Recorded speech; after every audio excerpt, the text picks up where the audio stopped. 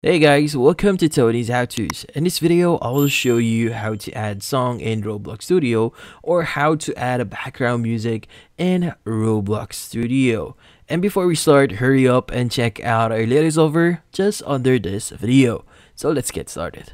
Now, the first thing that we have to do here is we want to locate the music that we want to use for our game. So for this example, we have to go to the Create tab here. Just click on that. Now from here, we want to go to Marketplace.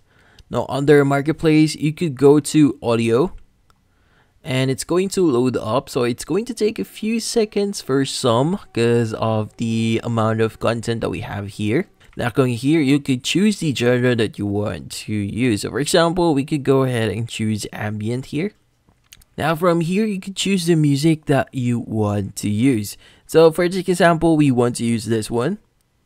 And from here, we want to go to more info. And the most important thing about this audio is the ID itself. So you could view the ID at the link or URL at the top of your screen here. And you can just basically highlight this specific ID and copy this one. And we'll be able to use this on our later or on our game later on. Now from here, let's just open up Roblox Studio. Then from here, we want to edit our game, or you want to create your game now. Let's just wait for this to load up and let's just create our new game. So here, let's go ahead and create a base template here. And once that loads up, you want to open up your workspace here and you want to create a new object. So that object's going to be a sound. Type it here, just click on sound, and here click on sound again. And from here, you just need to go ahead and paste the ID under the sound ID option or property here, and just hit on enter. It's going to automatically create that link. And from here, for you to ensure that it is actually playing in the background, you want to ensure that the following properties is enabled.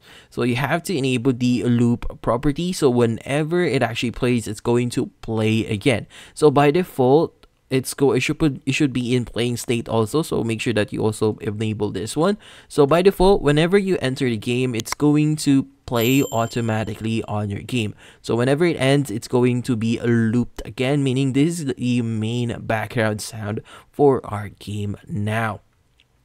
Now from here, you can just basically start playing.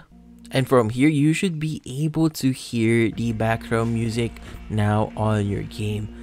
So it's actually pretty easy, but I'll be also showing you how you could upload your own music. Now to do this, you want to first go to the create.roblox.com website again, and from here you want to go to your dashboard.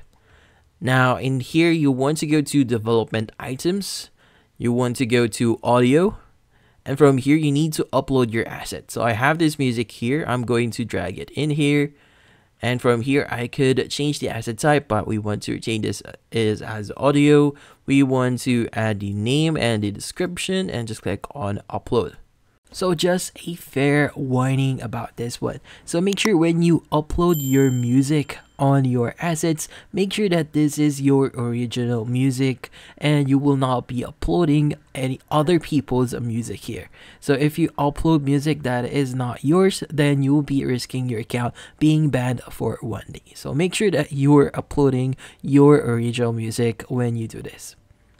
So just be informed that this is actually a limit on the audio, so it should be under 20 MB and must be less than 7 minutes, and the format of .mp3 or .ogg. Now from here, you need to click on your music, and same thing, you need to copy your ID. Let's go back to Roblox Studio, and here replace the sound ID, press on enter. And from here, let's just play this one and see if that actually changes. As you can see, the music has now changed and I'm now using my music, and that's about it. Thank you for watching. If you have any questions, feel free to ask in the comment section. If you enjoyed this video and found it helpful, you could use the link in the description to subscribe. See you in the next video.